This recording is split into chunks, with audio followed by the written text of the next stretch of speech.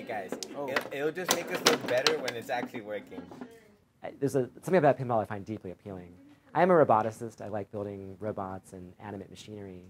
And thinking of a pinball game is not exactly a robot, but this like complex bit of animate machinery that tells a story, but is also a challenge. And it involves engineering of all different kinds, plus game design. So it's not exactly in the typical purview for the SAMS students who are young enough not to have exactly grown up with mechanical pinball. But it still represents a fun way to make a machine that is both a piece of art as well as a playable object.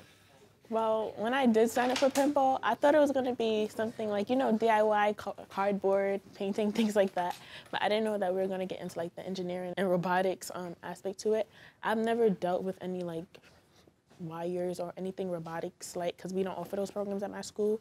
And engineering is actually something really new for me. But we're making a miniature version of like a life-size pinball machine.